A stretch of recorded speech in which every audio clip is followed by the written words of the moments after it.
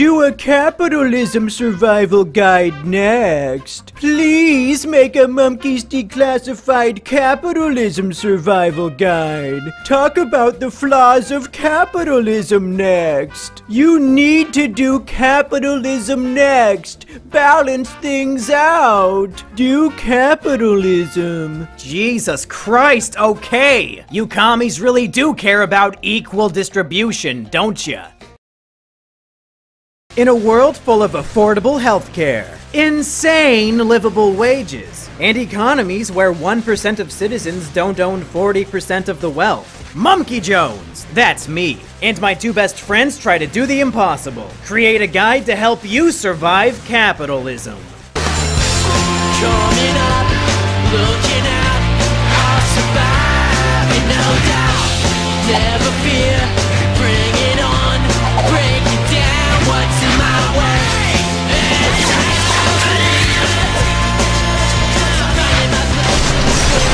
Mumkey's Declassified Capitalism Survival Guide. Your results may vary. Capitalism is the lie that rich people tell poor people to keep them docile. This lie rests on the foundation of the popular fallacy, anyone can be rich if they work hard enough. When they say anyone, what they really mean is the vast minority of people, as 65% of Americans born into poverty will die in poverty, and only 8% of them will end up making six figures. So chances are, if you're born into poverty, then no matter how hard you work, you're gonna die there. But don't worry though, that's why I'm here, to teach you the tips and tricks that will help you survive capitalism. Chapter 1. Gambling. If you're born into poverty, one of the only ways you can become rich is by gambling. You might think that the best way to gamble your way into a higher social class would be by winning the lottery. But as it turns out, you only have a 1 in 175 million chance of hitting it big. That's why I recommend gambling in a high-stakes game that has a slightly higher chance of success. Going to college. Now, college is a big gamble. The average college graduate owes $37,000 in student loan debt. And there's no guarantee they'll find a job that reflects their level of education, or even a job at all. In fact, 51% of college graduates end up in a job that doesn't even require their college degree. Plus, it takes the average college graduate 21 years to pay off their student debt. Wow, 21 years of debt just to be an assistant manager at Starbucks? What a waste of time and money! That's what you get for majoring in African chimpanzee studies, you stupid ape. At least I didn't suck my professor's cock just to get a B-, you disgusting fucking whore!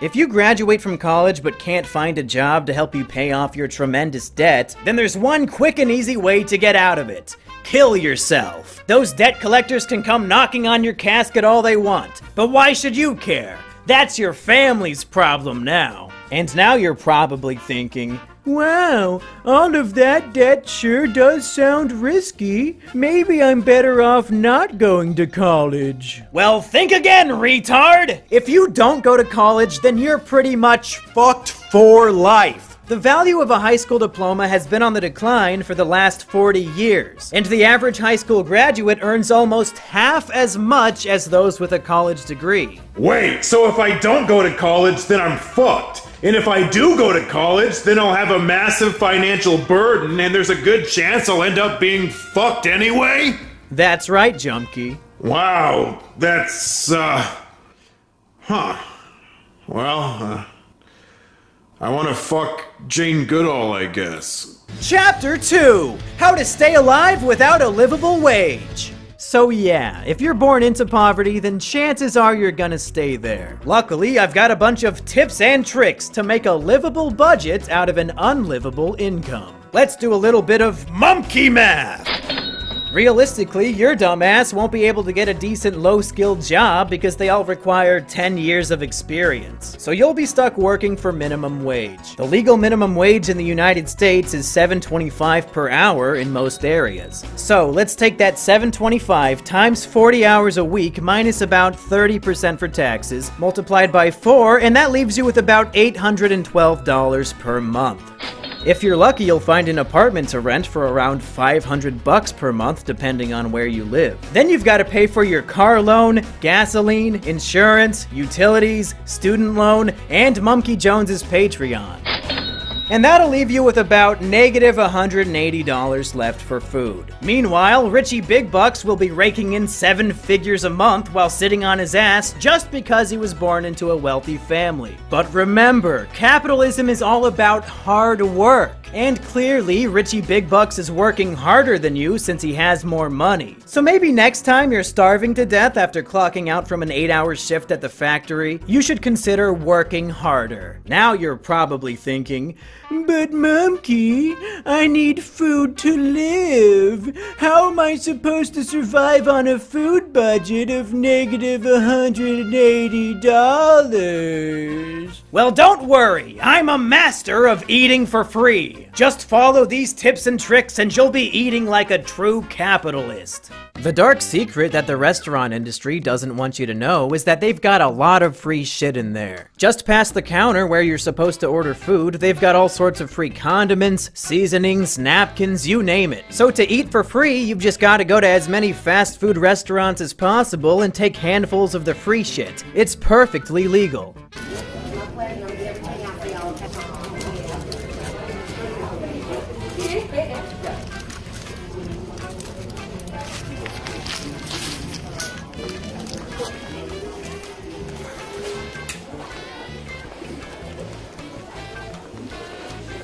However, you probably don't want anybody to notice what you're doing because that would be extremely embarrassing. So you should try to dress as inconspicuously as possible. In hindsight, it was probably a mistake for me to wear my Kakashi jacket. Mustard.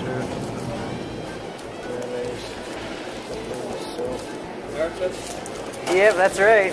You watch? I won't be able to figure that out. Maybe. Did you ever finish it? It's like 10 years long. More than 20. Oh, yeah. Did you know that Naruto died? Naruto died? No, I did know that. And But Naruto, it shows that Naruto is dead. well, And Baruto, Naruto's son, who surpasses Naruto, he was drawing a look, and he was like looking up, and Yuna saw, but she was looking at him, and she was like modeling and all that. And it looks onto the picture what he was drawing. There was a trash can right next to her that he was drawing. So she's doing all this modeling and stuff, and he's just drawing this trash can. yeah, it's funny. Well, yeah, I'll talk to you later. See you. How you going? Here's another tip. In case you're worried that you might not like something, feel free to ask the restaurant employees what they think about it. Excuse me, have you had the scorpion pepper? No, I haven't, but supposedly that's the one that's the hottest out of. Yeah. Is it hot? I'm trying to see like what it has in it. I just wondered, well, because I don't know if I can handle it. I was going to see if it was really that spicy. Just try a little bit? Okay. I washed one of the containers. Oh yeah, that's pretty spicy. That's pretty good. Thank you. Once you've collected enough free ingredients, head on back home, because it's time to get cooking. Hello everybody and welcome to Mumkey Jones' Capitalist Kitchen. Today we're going to make a special capitalist meal out of all the free ingredients that we got from local fast food restaurants. We've got a wide assortment of ketchups, mustard, Bojangles sweetener, strawberry jam from, where did I get that from? Chick-fil-A! They have strawberry jam at Chick-fil-A. Real mayonnaise from a variety of places, hot sauces. Got some Five Guys nuts. I got Five Guys nuts in a bag. 11. Some super spicy sauce according to the 2 Mexicans at that place. And whatever this green shit is. We're gonna pour it all into this pan. Gonna make up a capitalist stew. A a delicious capitalist stew. It's gonna be great.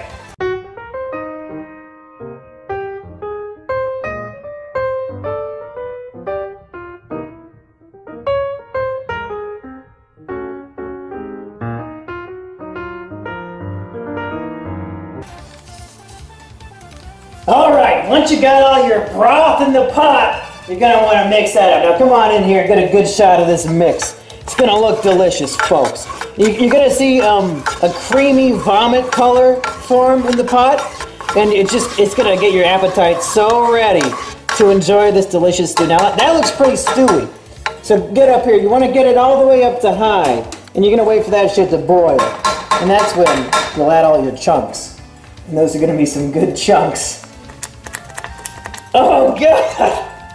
Once you got a good boil going, you wanna...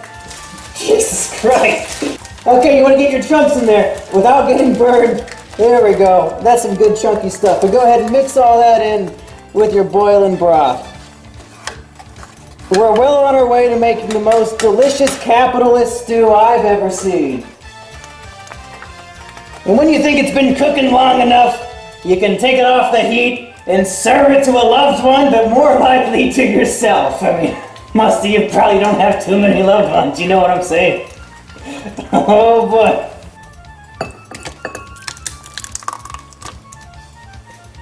Bon appetit! I can't wait to eat!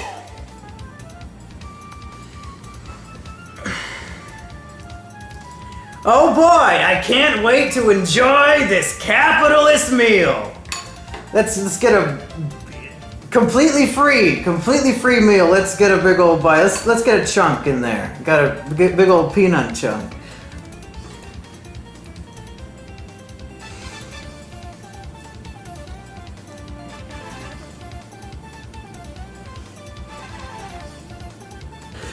Here we go.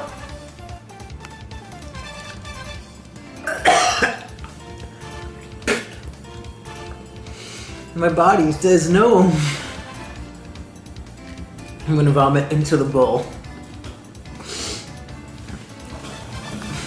Don't you go anywhere. I just gotta get this in my mouth. My body's rejecting it.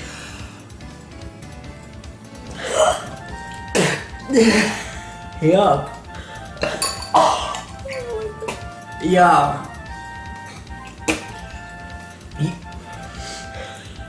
You get what you pay for when it comes to the capitalist stew. There's vomit in there. I don't want to eat that anymore. That was a terrible idea. Chapter 3. Bitch and moan to make yourself feel better. Wow, Mumkey, capitalism sure does sound unfair for those born into poverty. Can anything be done to fix it? I'm glad you asked. And the answer is probably not. The rich are going to continue getting richer. The poor are going to continue to get poorer. And the capitalistic lie of the American dream will continue fooling the vast majority of the population until the end of time. But there are a few things you can do to make yourself feel better. For example, you can march on Wall Street. The best way to prove that you deserve to make more money is by sitting on the sidewalk doing absolutely nothing. Wow, you sure did show the rich elite. They definitely read your cute protest sign from all the way up in their private jets. Or you could support a presidential candidate that promises to help tackle wealth inequality. You'll just have to hope that the rich elite don't pay for his opponent to win. Oops. And finally, here's my favorite tip of all. A tip that will probably appear in all of my survival guides because it's just that good. Don't think about it. Sure, 1% of people owning 40% of a nation's wealth is absurd. And sure, many companies pay their employees an unlivable wage while the corporate fat cats rake in all of the money. But if you don't think about it, it won't bother you. Just keep living paycheck to paycheck, barely able to make ends meet while working your ass off at a job you hate while continuously being told that you're only poor because you don't work hard enough. Keep doing all of that, but also distract yourself by spending your free time watching YouTube videos and Netflix all day. If you just keep yourself constantly hypnotized by easily consumable media, then you won't even notice when the 1% ends up with 50% of the wealth, and then 60%, and then 70%. But who fucking cares? Because hey,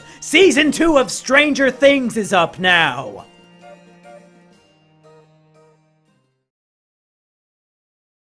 Hey everybody, if you love capitalism as much as I do, then you should consider throwing a buck or two into my Patreon account. It really helps the show, and it helps me stay alive, so I don't have to keep eating that fucking capitalist stew.